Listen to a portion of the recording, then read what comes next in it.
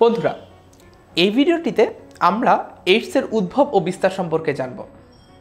প্রথমে আমরা জানি কোন দিনটিকে ওয়ার্ল্ড এইডস ডে হিসেবে পালন করা হয়। সেটি হচ্ছে 1 ডিসেম্বর বা ডিসেম্বরের 1 তারিখ।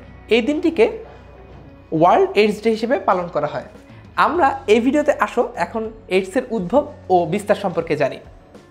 বিজ্ঞানীরা একেবারে সম্পূর্ণ নিশ্চিত না হলেও এইডস সম্পর্কে বিভিন্ন গবেষণা রিপোর্ট অনুযায়ী বলা যেতে পারে যে এইডসের উদ্ভব সর্বপ্রথম ঘটে আফ্রিকাতে এবং সেটি 1930 সালের দিকে।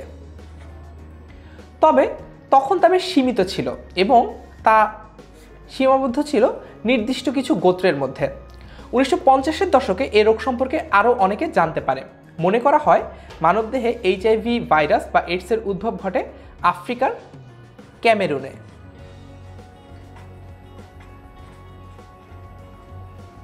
1981 সালে আমেরিকার যুক্তরাষ্ট্রের নিউ ইয়র্ক, ক্যালিফোর্নিয়া অঞ্চলে বিশেষ করে লস অ্যাঞ্জেলসে সর্বপ্রথম এইডস রোগীর সন্ধান পাওয়া যায়। লস অ্যাঞ্জেলসে 5 জন যুবককে এইচআইভি অথবা এইডস আক্রান্ত রোগী হিসেবে শনাক্ত করা হয়। সকলেই ছিল সমকামী।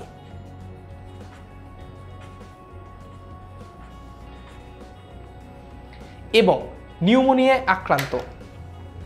তার মানে বুঝতেই পারছো, তখন অবধারিতভাবে ধারণা করা হয় যে সমকামিতা কিংবা নিউমোনিয়ার সাথে এর কোনো যোগসূত্র আছে।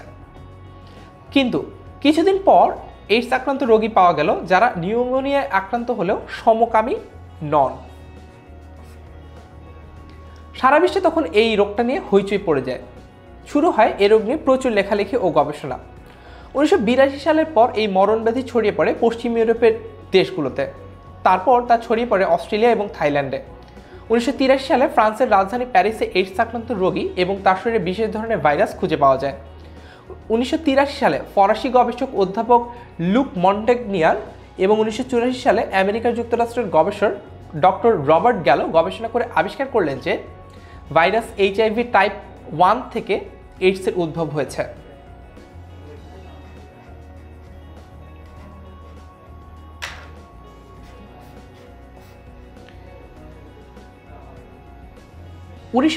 সালে এই রোগের কারণ এবং চিকিৎসা নিয়ে ব্যাপক পরীক্ষা নিরীক্ষা শুরু হয়।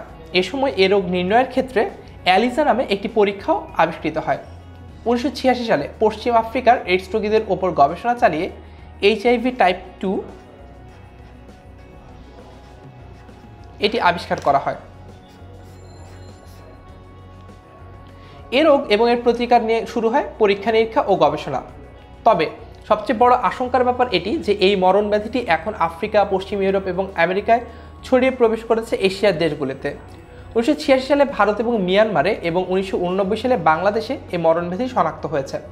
সারা বিশ্বে লক্ষ লক্ষ মানুষ এই মরণ ব্যাধিতে আক্রান্ত, কিন্তু এর প্রতিষেধক এখনও বিজ্ঞানীরা বহু গবেষণা ও চেষ্টা করে আবিষ্কার করতে পারেননি।